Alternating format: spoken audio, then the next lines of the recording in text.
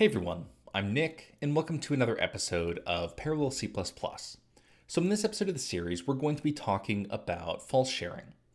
So one of the things that we have to watch out for whenever we're writing parallel applications is the performance effects of cache coherence. So cache coherence is just a mechanism within our processor that makes sure that everyone sees the same updates to a given piece of memory. So whenever we want to write to a given piece of memory, we want to make sure that no one else can still read an old stale copy of that. So if we're doing a write, what this means is we first have to invalidate everyone else's copy of that piece of memory before we can go ahead and do that write. Now, this can have some interesting performance implications, right? This means that if we have multiple different threads that are accessing the same piece of memory, they're going to be fighting over that memory, and that piece of memory is going to be invalidated and bouncing around between the different caches and the different cores of our processors in parallel applications. Now, it can also have some surprising performance impacts when we're using different pieces of memory that happen to be close to each other. And that gets into this topic of false sharing. And that's what we're going to be looking at today.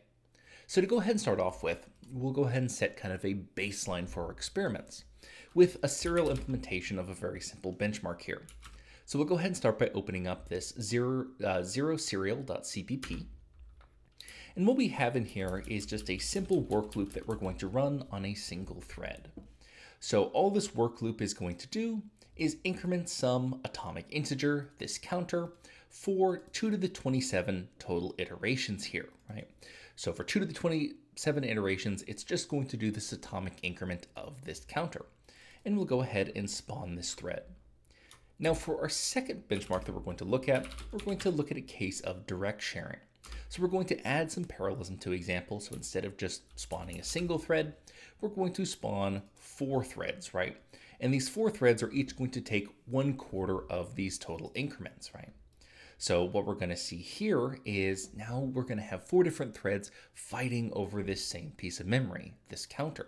So whenever one of these threads wants to do an atomic increment, it's going to first have to invalidate everyone else's copy of this counter, right?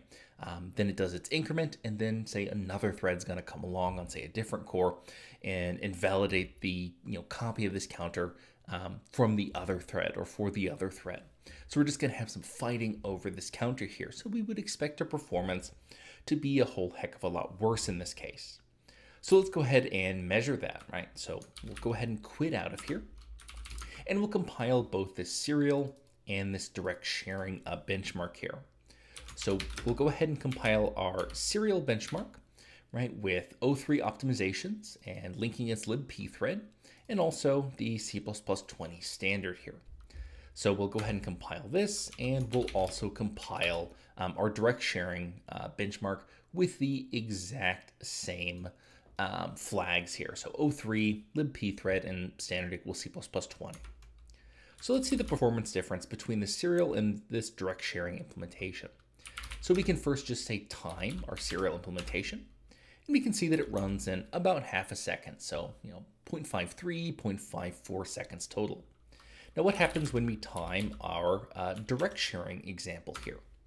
What we see is it takes a whole heck of a lot longer, somewhere on the order of 2.2 to 2.4 seconds total. And this is coming from that direct sharing and this contention over our single performance counter that multiple threads are trying to update. So this counter keeps getting invalidated by these different threads that are all trying to write to this exact same piece of memory. So there's a couple ways that we can observe this in a bit greater detail. So one thing we can do is we can observe this from the level of, the performance counters that track our cache misses. So if we have a cache miss, that means, the data that we tried to access wasn't inside of our cache, right? So we had to fetch it from someplace else. So when we have a high degree of contention like this, we should see a lot of cache misses. So we can do perf stat -d and rerun our application here to get some performance counters. So we can go ahead and run that on our direct sharing benchmark. And what we see is that we have, quite a few L1 data cache misses here. So 17 or over 17% of our accesses to our L1 data cache ended up being misses. And that's because we have these 4 different threads fighting over this counter, right? We can compare this to our serial implementation. So we can do perf stat-d on, our serial benchmark. And we see that only 0.03 of our L1 data cache loads, so when we're trying to read memory, we see that only 0.03% of these accesses were misses by comparison. So, we have way fewer cache misses here. Another way that we can kind of observe this effect of this contention is with perf C2C, or perf cache to cache. So what we can do is perf C2C record, and we can run our direct sharing benchmark again. Go ahead and fix this. And then we can, after this goes ahead and completes, we can do perf C2C report. And what we see is we have this shared data cache line table here with just a single entry in this case that's sorted by the total number of these hit-im events. Now these hit-im events means that we found a cache line that was in the modified state in another cache. So the modified state is just one of these cache coherent state that says that we were trying to do a write to this cache line. So if we have a large number of these hit-im events, that means we're consistently finding this cache line in the modified state, meaning that we're consistently writing to something on this cache line over and over. And it's a good way to measure to see if we have contention. If we're writing to a cache line over and over, there's a good chance that we're going to have a performance problem here because writes send out these invalidations to any of the other copies of this cache line that exist in other caches. So we can see the address of our cache line that's being accessed here, things like the number of these hit-im events that we're seeing, and we can even do press D to get more details on this particular cache line. And what we see is the exact offset in the cache line that we're accessing. So this is just going to be for this particular cache line, right, that's sitting at this address, we're accessing this hex 24 offset. So that's where our counter is living that we're accessing. And if we even scroll to the right, you can see, exactly kind of where we're accessing this inside of our source. So it's from our Lambda that's being run from our std thread here, right, inside of our direct sharing executable here from directsharing.cpp. Okay, so that's a couple different ways that we can kind of observe these effects of contention here. We can look at the number of cache misses we have, and then we can find contention or look at contention through something like perf C2C. Okay, so what we've looked at so far is just a serial example, and then a case where we have direct sharing. So let's move on to this false sharing example. So you may have been wondering, what can we possibly do to avoid this problem having this contention here over the single counter? So one thing we might decide to do instead is to have multiple counters, right? So give every single thread its own counter. That way they can do a partial sum, right? Or partial, handle, say 1/4 of these increments themselves, right, in kind of isolation. And then we'll just combine all of those partial results at the very end. So that's exactly what we've implemented here. So instead of just having a single counter, we'll create an array of these pseudoatomic ints, right? So we'll create 4 counters here, all initialized to 0, one for each of our threads. And each thread will increment, again, 1/4 of these total iterations here. And then inside of our actual work loop here, every single one of our thread is going to increment its own counter based on its thread ID. So a thread ID 0, 1, 2, or 3. And at the very end, it'll go ahead and increment this final sum here to get our final result. So we're still getting the final result at the very end, the result of incrementing all of these counters 2 to the 27 total times, right? So we're just accumulating those partial results here into this final sum. So hopefully this should have better performance. Instead of accessing the same piece of memory, we're most often just accessing our own unique pseudoatomic int here. The only time we're accessing the exact same piece of memory is when we're accumulating this final sum here. But that should be only 4 total accesses, right? Accumulating the results from these 4 total threads. Okay, so let's go ahead and quit out of here, and let's see how this false sharing benchmark fares compared to our serial and direct sharing implementations. So we can go ahead and compile. this false sharing.cpp with the exact same flags. So O3 LP thread and std equals C++ 20. So we can compile this and we can start off by just timing it, right? And what we see is we get an execution time that's almost identical to direct sharing here. So even though we had 4 different counters now, so each of our threads is incrementing its own counter for most of the iterations, we're getting the same effect as if we were incrementing the exact same counter. So why exactly is this the case? So we can start by doing some investigation here. So we can first look at, say, some performance counters. So we can do perf-stat-d and run our direct sharing, or rather our false sharing executable. And what we see is, just like our direct sharing example, we have a high number of these L1 data cache misses here. So 20% in this case. So we're seeing a high, so for a large number of iterations here, we're missing inside of our cache when we're trying to access our counter, even though we have unique counters. So that seems kind of odd. So another way that we can dig some more into this problem is, again, by using perf C2C or perf cache to cache. So we can use perf C2C record, and we can run false sharing, and then we can do perf C2C report, right, to generate that report. And then we see we have an entry in this shared data cache line table for one cache line here. So what exactly is going on here? So let's go ahead and look at more detail here. And now we see we have 4 different parts of the same cache line that we're accessing. So for this cache line, hex 7FF D9Z07FC840, we're accessing at an offset of 20, an offset of 24, of 28, and 2C. So each of these entries is 4 bytes apart.